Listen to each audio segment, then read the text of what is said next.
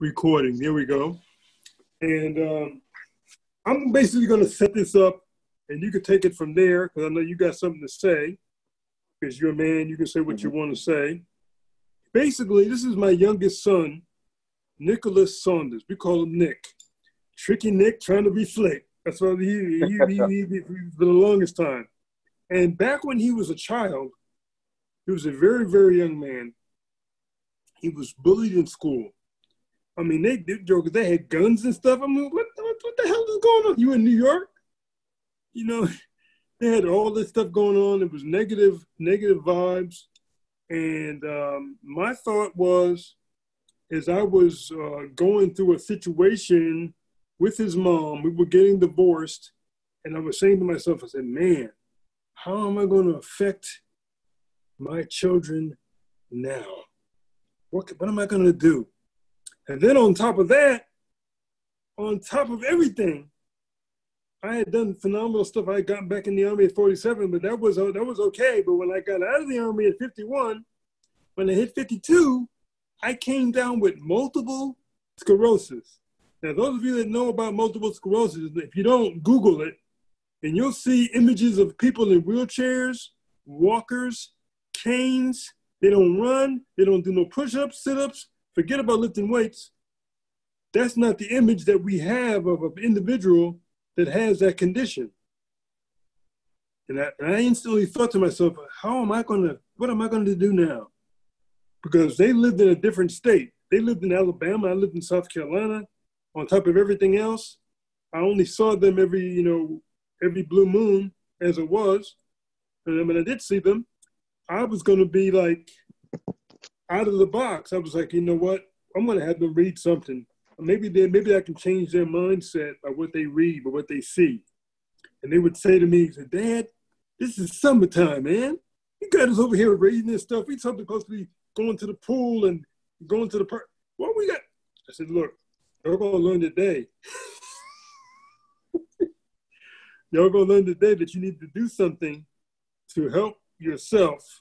Right now, you won't really understand what I'm saying, but in the future, it's all going to come to pass. It's all going to come to fruition. You're going to thank me later on that I led you down this path, and you took it from there. And that's basically what ended up happening. I had them read, I think the first book I had them read was The Compound Effect by Darren Hardy. And he had some principles and some ideas that were counter to what they had already learned. But they gravitated toward it. Really, me, being the parent that I wasn't just going to give them a book and say, y'all read this when you get a chance. Oh, hell no. We're going to read this chapter by chapter, but we're going to go over it with a notebook, and you're going to explain to me what you got out of each chapter. And then, on top of that, you're going to tell me at 12 and 14 years old, that's the age group they were, 12 and 14 years old, what you're going to do to utilize the information that you read to benefit and turbocharge your lives. Would you do that for you? I mean, for you guys that are looking at this right now, would you do that for your 12 and 14-year-old? Would you talk to them that way? Would you give them information, or would you just give them a book and say, read it? Well, if you don't know how to read your doggone self, you probably wouldn't give them a book. You probably tell them, you just have to have at it. Do you do you. Well, anyway, make a long story short, Nicholas took the book, he read other material, and when I went over his house, because he got out of the dorm, because he went to college, he got out of the dorm, I began to see manifestations of his organizational ability. He had a big board up on the wall. He tracked his rent. He tracked his cell phone bill. I was observing. I was like, okay. And I mean, I didn't say very much, but I was observing. I said, he got it. And then when he became a freshman, like when you go to college, man, when you're a freshman in college, they lose their mind because now they got some freedom. Eyes are free.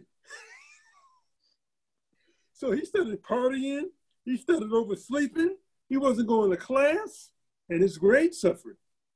So me being the concerned parent, I'm saying, hey, son, how are your grades doing, man? Well, Dad, I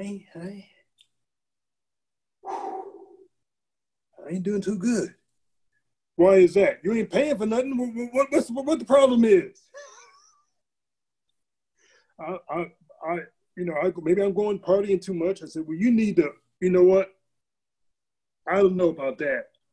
All I know is I'm 57 going on 58. I'm about to get my bachelor's degree. So you already know I don't want to hear from nothing. So you need to tell me in the next 3 weeks, next 3 days, I said 3 days, it took him 3 weeks to get it to me. You need to tell me how you're going to fix this. I mean, I can't fix it for you. I can't take the classes for you. How are you going to fix this? And unbeknownst to me, amazingly, it took him longer than 3 days. And when he came back with the plan on Messenger on Facebook, he sent me on a piece of paper. I still have a picture of that, of his plan, how he was going to get a tutor, how he was going to go to bed like he was supposed to, how he was going to make sure he didn't miss classes, how he was going to make sure that he read what he wrote every day. I mean, he wrote everything down that he was going to do. And that turbocharged him into getting involved further with weight training and bodybuilding. He listened to my initial, I told him, I said, look, everybody works on their chest. When you go to the gym, they ask you, how much you bench? That's the first question they ask you. And I said, everybody works in their body parts that they can see. But what they don't work on is they don't work on their legs, and they definitely don't work on their back. If you can learn how to do your back right, it's going to spread out to your whole entire body. I said, you understand that? He said, yeah, I got it. And I thought he would be like a 6 or 7 with it all. He goes ahead and becomes 11. I mean, how you go from 6 to 11? I mean, I'm thinking that you're going to be a 6 or a 7. You become an 11. I'm like, oh my God, he's a beast. So he was once an overweight child. No, he was fat. I'm just going to call it like it was. He was fat. And he couldn't jog or run comfortably without being out of breath. And I'm gonna let him tell his story as to what he did to change himself. What were some of his activities that he did that were counterintuitive against his peers? Because his peers didn't give him no love. Didn't spur him on. That they weren't doing anything to go ahead and get to the next level. They were just doing stuff just to be doing stuff. I guess they just kind of wanted it. But suddenly, his body changed, and then he wanted it. So, son, can you give the people some stuff that they need that maybe to inspire their children to get off their behind and do something for themselves? Well, I'll start off with just my story. You pretty much summed up everything. But when I was about 10 years old, I can always remember as a kid always wanting to be like in shape, but it always seeming like something that was just out of reach, or that, having my own self-limiting beliefs that, as we all tend to have from time to time. So when I got to about 12, I made a decision I wanted to lose weight. I just basically just stopped eating as much food. I don't think I even focused on what I was eating. I just stopped eating as much food, started riding my bike more, and lost about 50 pounds. I got real skinny. 8th grade, I started weight training. My daddy showed me, all your major compound exercises: squat, bench, deadlift, dips, pull-ups, rep scheme, eating enough protein, all that good stuff. I made pretty good progress during that time. The main thing I used to keep myself motivated was I knew what I wanted to look like. I knew what I didn't want to look like, which is probably just as important as what I wanted to look like. And I knew it was going to take a lot of hard work, and I just kept on with that mindset. Whenever I didn't want to go to the gym, I actually had a wallpaper of Ronnie Coleman on iPad, and that would I would obviously he was on steroids, but it still helped motivate me whenever I didn't want to go to the gym. I would just look at that wallpaper or watch some bodybuilding videos, and that gave me the motivation to ride my bike through the gym or go the extra mile, so to speak. So I did that. Fast forward, I made lots of progress throughout high school with bodybuilding and lifting weights and training people. I was training people twice my age, really 3 times my age at 17. Um, I helped one lady lose 20 pounds at 17. I helped my uncle lose over 100 pounds at 17. Did all that. Had a really good time helping people and, really learning more about my own body at the same time. Fast forward to college, as a lot of people do, had like a stage where I wasn't doing what I was supposed to do, sleeping in, partying, doing all the stuff that, people tend to do when they first go to college. So I had to get my head on straight. My dad, like you said, he called me, asked me, how were my grades? My grades obviously weren't that good at that time. So I came up with a plan, get a tutor, get 8 hours of sleep, go to class, not sleep in, obviously, because obviously you're not going to get good grades if you sleep in. So I did that, got my grades up. Actually ended up graduating on the dean's list just last year, back in 2019 in December. So, a lot of these things that I talk about, they really carry over to other things. Like if you're sleeping in on class and you're, not doing the things that you're supposed to be doing, that tends to carry over into other parts of your life. So it's important to be consistent, as I like to tell people, with small things, because that carries over to being consistent with big things. That's pretty much my mantra that I have. So do me a favor, son. Can you turn your phone horizontal because your image is it's cut off a little bit. There you go. There you go. Better. That's better. Now we're cooking. Now we're cooking we're cooking with a full pot. There you go. I remember you telling me that you would go to the gym in the swamp because in Alabama it get hot in Alabama. It get hot here. Real hot. It get hot here. Hot and humid. But you would go to the gym in the sweltering heat or the frigid cold on a bicycle. Mm-hmm. That to me is remarkable because I know people that won't walk across the street to even do to walk around the block when it gets a little cold or walk around the block when it gets a little hot.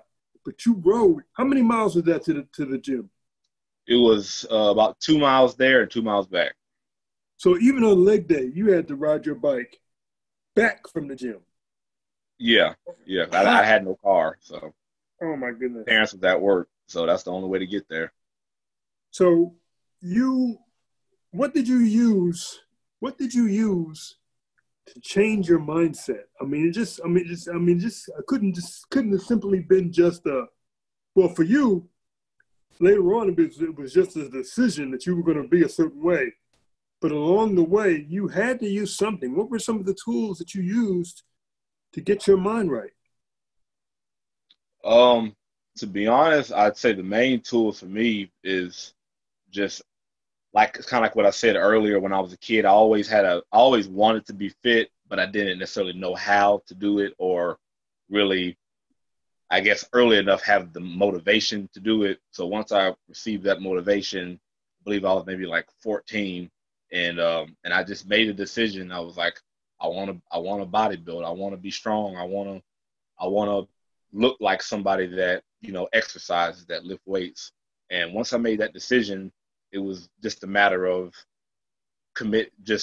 basically just a matter of this time, just doing it consistently day after day after day, and just being the type of person I am.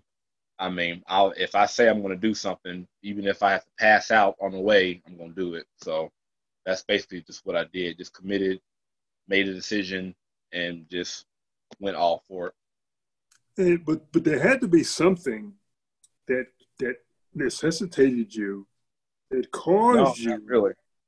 Not really. I can remember being 14. I had things that inspired me, but I never really had like the people talk about, they have like the eureka moment and they, everything just falls into place. For me, it really was, I had people that inspired me, being whether it's you or bodybuilders or, people that are in shape. And once I have the thing that inspires me, to me, that's all I really need to keep going. As long as I know what I want to look like or what I want to achieve, whether it's a bachelor's degree or a master's degree, whatever it may be, as long as I have those two things, that's really all. I'm not a person that needs like a lot of external factors. I can motivate myself if I know exactly what it is that I want to achieve. Well, fundamentally, you first made a decision that you wanted to look a certain way, and you were motivated or you were inspired. Excuse me. Nobody can motivate you. We motivate ourselves, but other people can inspire us. You were inspired by outside entities or outside sources, but you motivated yourself internally, as you're saying. Yes. Yeah. For you to be inspired to want to be at a different level, you had to have seen something or thought about something that made you, because there are a lot of people out here, the questions that I will feel from you, from this interview, they'll say, well, what, did he just wake up one morning and he decided he was going to be this way? And that's exactly what you're saying. You woke up one morning and you said, that's it. Yeah. That's it. I mean, I know that may not be the answer that you're expecting, but that's really what happened. I mean, like, I had people that inspired me. Like I said, you drilled fitness into, me and Olivia at an early age. So I had you as an example. But then, and you showed me bodybuilders that were successful: Ronnie Coleman, Dorian Yates, Arnold Schwarzenegger, Lee Haney, all these guys. So I looked at them, I looked at you. You obviously lifted weights, you were in shape at that time. And that was, with the type of person I am, that's about all it is for me. I don't have to have, somebody walk me through every little thing. If I make up my mind, this is what I want, and I ask you, hey, about dieting, about, lifting weights, about nutrition, getting enough sleep, all that stuff, that's really all I need. I can the rest of the motivation I can do. I can inspire or motivate myself as long as I have the right inspiration. So I guess what I'm getting at is the inspiration was there from you, from the bodybuilders I saw, from, fitness people that I looked up to, and the grinding, as Eric Thomas would say, nobody can really do that for you. You have to wake up. You have to decide to go to the gym. You have to decide to go to class. You have to decide to go to work when you don't want to. You have to decide to do these things. Nobody can really make you do these things. So once I made a decision that that's what I wanted to do, then it's just a matter of inculcating the knowledge that I'm getting and putting it into practice. Did you formulate body goals or weight goals, or what kind of goals did you formulate to get the body that you're at? Oh, all the time. I usually would give myself, I would say, by this certain date, because you have to have a date that you want to commit a goal. Otherwise, it's just a dream. I'd have a certain date that I wanted to commit something by, be it, I think I was in 10th grade. I was like 185 pounds, and I wanted to be 200 pounds. Obviously didn't want to be 200 pounds of fat, so it takes time to put on that kind of mass. And I believe I gave myself about a year to get there. And with work, I achieved that. So I always had goals. I would say, now that's not something that is something that, you taught me how to do. That's not something that a lot of people really, just have a eureka moment. Oh, I'm going to have a goal and write it down and, try to achieve it by a certain time frame. A lot of people just tend to have it floating in their head. But I wrote it down, said I want to do this. I knew what I needed to do. I knew I needed to up my gym sessions and all that stuff. And that's pretty much what the mantra that I kept doing. I'd set a weight goal. I know I had a certain amount of time that I wanted to get it done by, be it a year, be it 6 months, be it 2 years, whatever it may be. And I'd have the steps of committing that goal written down: get enough sleep, eat so many grams of protein a day, do so many body parts a day, etc.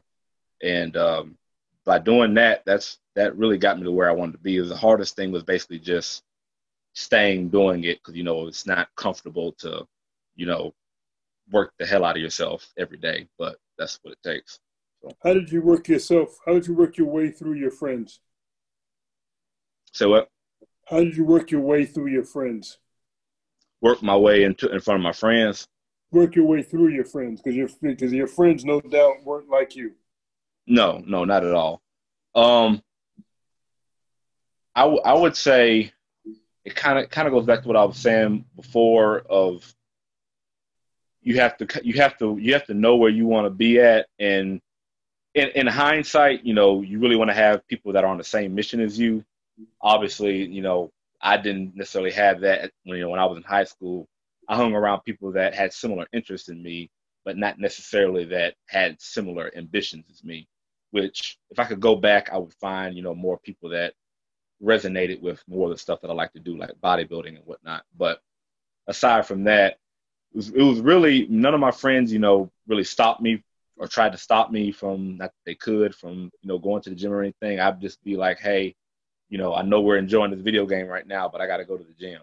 And they'd be like, okay, I understand. So um, basically just, I think having mutual respect, like they know that bodybuilding is something that's important to me, even if it's not important to them. And, you know, I just wouldn't let anybody stop me, whether it's my friend or my mom or stepdad or cousins, aunts, uncles. I wouldn't let anybody stop me from going to the gym, or I wouldn't even let myself stop myself. So that's pretty much how I fought through that. Well, I've seen it with you as well because I'll call you on the phone sometime. He said, "Son, I'm hanging off a cliff right here, by my fingernails." He said, "Dad, if you could just hold on a little bit longer, I got to go to this. I'm in the gym right now. I got to finish. I'll come get you. I'll come help you out. But if you fall, I'm sorry, but I got to get this gym workout in." You're relentless when it comes to the gym, and I respect that greatly. That's why I never ever, as they say, bucked up over that because I was like, damn, even me, I call up and he tell me he can't talk to me, right? He can't talk to me. He's serious. He's serious. And I respected that because I saw that it was something that, and you transferred much of that attitude into your daily activities at home, how you manifested the ability to track what you needed to do. How did you do that? Um, really, I'd say a mixture of personal development stuff that you showed me, and a mixture of, I would say mainly a mixture of that and similar to what I was saying, just being the type of person I am, a mixture of just doing it. Like I can't, I guess I can't really put it any simpler than that. You just got to do it. Like somebody can tell you to do A, B, and C, but if you don't do A, B, and C, then you're gonna still be stuck at the same place. So basically, just you learn from personal development. One of the major overarching themes is doing is writing down goals, committing yourself to them, having a certain time frame that you're gonna basically complete these goals by. And that's basically what I take into my everyday life. I got on my calendar, I should have on my phone, I have tons of stuff that, I write in there every day, be it small stuff or big stuff. And I just make sure by the end of the day or the week that I finish those things. Now, no doubt, everything that we do, everything that we do, some of the things that we do don't turn out the way that we want them to turn out, or the way that we perhaps have expected them, but we Right. push through and we get it done. How what did you do to deal with disappointment? Um, that's kind of a that's I guess that's kind of a tricky one, because nobody wants to be disappointment, but anybody that's successful will tell you that disappointments are going to happen. That's just the way it is. I don't want to give a cliche response like just never give up, never give in, 'cause I don't think anybody 100% of the time doesn't give up, or 100% of the time doesn't do things that they're not supposed to do. Like, people fall off the wagon sometimes, be it with their diet or be it with, whatever it may be. I think the key is if you are going to fall off, don't stay down for too long. So if, say, maybe with classes, for example, I'll use like, back when I was getting my bachelor's, if you should have studied 2 hours and you only study 1 hour, well, obviously you're not going to do as well on the test if you study 1 hour as opposed to 2 hours. So when you get that bad grade on the test, let that be a wake up call. Okay, I need to study 2 hours next time and not study 1 hour. So I guess you could say I try to learn from my mistakes and not repeat those same mistakes. Okay. Okay. How has when was the introduction of faith inculcated into your being, and how have you used it to further yourself? Um, I would say that was introduced to me probably from a very, very young age. I mean, I can remember being 5, 6 years old and knowing about, God and uh, knowing about my faith, which is Christianity. So I'd say a very, very young age. I would say before I really probably started taking my faith seriously, I'd say I was probably around the same time that I started working out, probably around 14, 15 in that area. And to answer the second part of your question, it's done a lot for me. Like, I pray every day, twice a day, um, especially with like major decisions and small decisions. I make sure to run it by the man upstairs before I make any decisions that I know are going to have very profound impacts. And even during my workout, I'll be like, God, just get me through this next set. So even with seemingly small stuff, sometimes I need some extra help. I'm like, I don't know if I'm gonna be able to lift all this weight. So, I try to incorporate faith in my everyday life with big and small things. Okay. I know that in the beginning, in the way, way, way, way, way beginning, you weren't the swiftest person with the ladies. You had some issues. You had some challenges. Right, as we all do. As we all do, exactly, definitely. Don't get me started. But how did you? How was your faith, and how was your mindset helped you work through challenges with the lady? Because you obviously have a very what's her name? Selenia? What's her name? So, it's really Selena, but Selena. Selena. How did you? Now, she's obviously a very beautiful young lady. She's Thank very, you. very focused, and congratulations. But how did you meet her, and what is it? How did your faith and your mindset aid you in connecting with Selena? I would say my faith put me in a better spot to meet someone like Selena, because I mean we both are very similar on our spiritual field. Like we both go to church. She actually sings in the choir at my church, but we both go to church. We both, feel the same way about religion. We both, pray every day. We both do a lot of the same things spiritually. So I would say with my spirituality, it put me in a better position of meeting someone like her than if say I was, somebody that wasn't spiritual. I likely me and her probably wouldn't connect because she made it very clear that she's a Christian and you know these are her beliefs, and I was like, okay, these are my beliefs, so we're on similar playing field. So I would say it put me in a lot better spot to meet someone like her. I see that she also works out too. Is that her origination, or is that yours?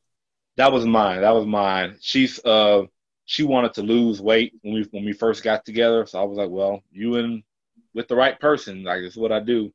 And she just started working out, and she liked the result. It hasn't been the easiest journey, as it's not really for anybody. I mean, it wasn't easy for me when I started off either.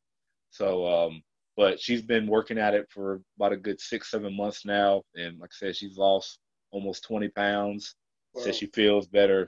She likes the shape that it's given her, that it's given her, and she likes it. She likes it pretty good. Okay. Okay. So I mean, you have a job now. Where do you work again? I work at Sam's, and I actually have three jobs. I work at Sam's. I work as a church basis for two churches, and I work at the YMCA as a personal trainer. Three jobs, basically. Three sources of income, basically. Yeah. And the reason why I'm underlining that is because there are people that they think one source of income can be enough. Me personally, I don't see how that could be. Okay, I but don't see that can be either. they think that that's what it is because all you got to do is Google the median income for the average human being in the United States. I don't care if they're in California or they're in New York or they're in the Midwest, wherever.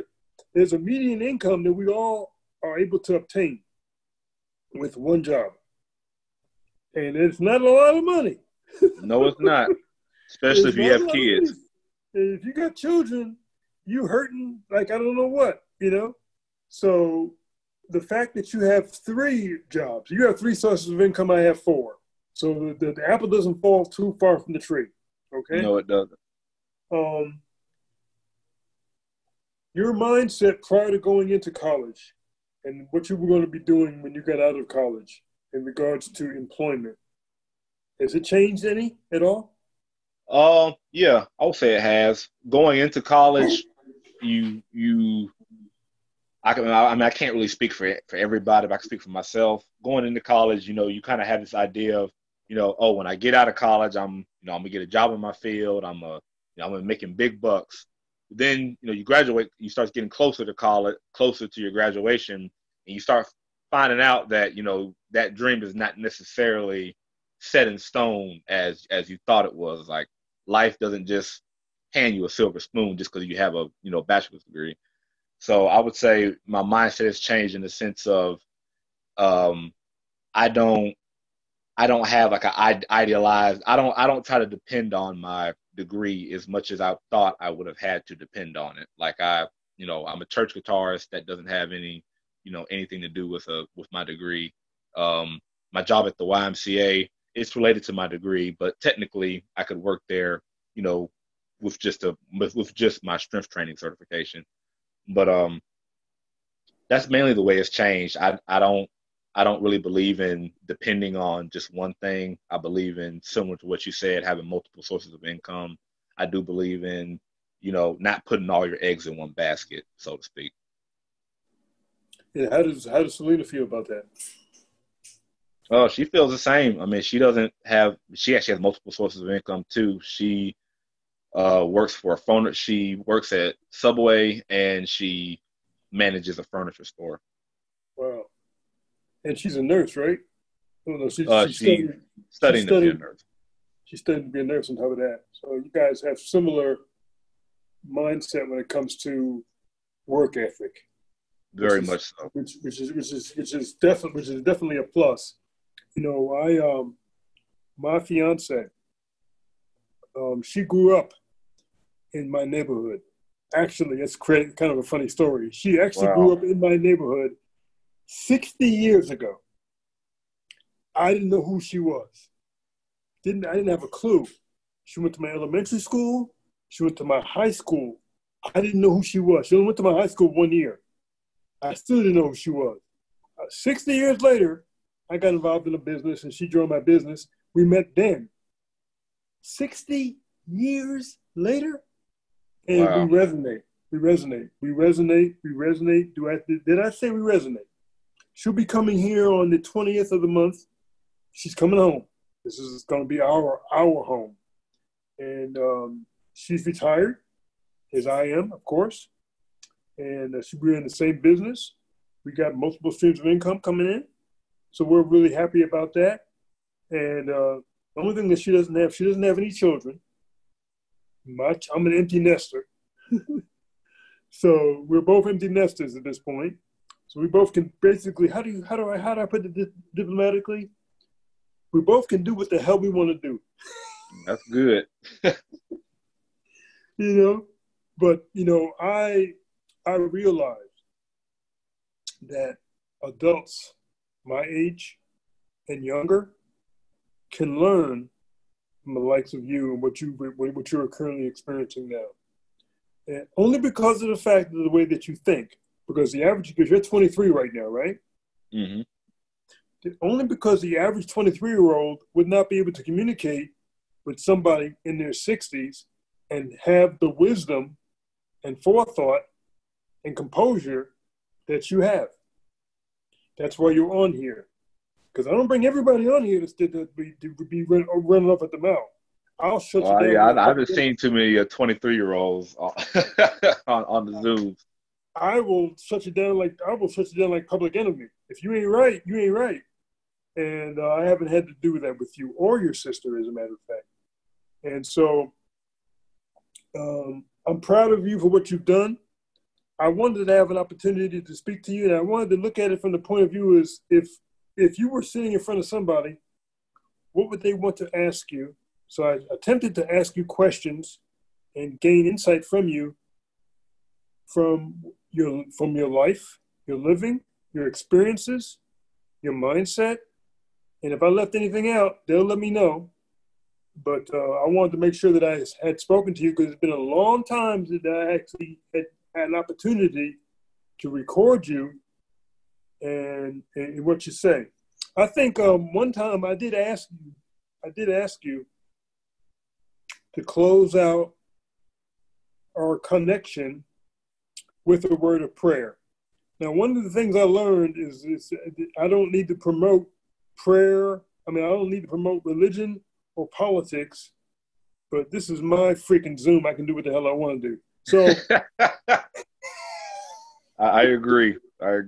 I can do what the heck I want to do. I stayed away from all the sensitive topics that Lord knows there's enough of that, because CNN, MSNBC, and Fox, they ain't paying me to talk about those things. So no, until they pay me, I don't need to talk about those things. I can't control those things anyway. Be honest. Right. I can get mad about some things, but that and a quarter might won't even buy me a cup of coffee. So I'm going to ask you in closing, because we've been on here for a while. I know you got things to do, busier than a one-legged man in the butt kicking contest. I'm going to ask you to close us out with a word of prayer. I respect you that much to allow you to do that. So would you please, son, close us out with a word of bountiful prayer? I would love to. Father God, I thank you for this talk that we've had today. Father, I ask you that, Father God, you help people to gain some insight from things that were said, as well as to be able to change their lives based upon the conversation that me and my dad have had here tonight. I ask you, Father God, that you keep everybody safe from everything that's going on, as well as, Father God, I ask you that you give peace to people that are dealing with COVID-19 or dealing with family members that are affected by the virus. I ask you, Father God, that you be with everybody that is around. We also ask you that you keep everybody safe, as well as to help everybody to learn from their mistakes and to become better people. This is my prayer in your son, Jesus Christ's name. Amen. Amen. Well, son, thank you. I'm going to let you go, man. I appreciate it. This recording, this Zoom that I have, is going to be saved in my cloud. You know, the cloud. It's going to be saved in my cloud, and I'll be able to download it, and I will send it to you via email. Okay. You'll be able to watch it at your leisure. Share it with those that might be otherwise impacted. Is I'm going to share it in my messenger, in my group that I have. It's called the James MDC group, Power Zoom group or whatever. I'm going to share it there. And I'm going to share it to anybody that needs to see it, because adults and young people need to see what we talked about today. There are very many parents, fathers, mothers, whoever, that don't have conversations with their young ones. They don't even talk to them. They talk at them. They don't talk to them at all. They don't know what's going on in their life. They have to believe or suppose. They really don't even have a connection with their children. They even have a conversation with their children. They don't even know what a conversation is with children. There are people that I meet to this day that if I ask them to go ahead and talk to that person over there, do I have to? Yeah. Well, I don't know what to say, but can you family, occupation, recreation money, form. Talk to them about do they have a family? Do they have children? Do they have a job? What do they do when they're not working? What do they do for fun when they're not working? That's their recreation. Do they need money? Do they need income? What's going on in their life right now? Where do they live? How long they live there? I mean, you can have a myriad of conversations with people if you're interested in what's going on in their life. I said, don't make it about you. It's not about you. It's like you prayed, right? When you prayed, it wasn't about you. You were more concerned with other people outside of yourself, which made your prayer more meaningful. All right. That's about all I can say, son. I appreciate you, man. And thank you so much for your time. Give my best to everybody. And I'll see you when I see you. All right. You have a good one. It's hot here in Nevada, boy. It's going to be like 108 degrees this week. Wow. That's down 8 degrees than where it was last week. It was 116 degrees one day last week. Wow. 116 degrees. But it's dry heat. It's dry heat, though. It's dry heat. It's not humid heat. Well, that's good at least. If it was humid, boy, call me an ambulance. Call me one too. But it's good to see you, son. Good luck to you. I wish you well. I love you, and I'll talk to you again real soon. All right. Same to you.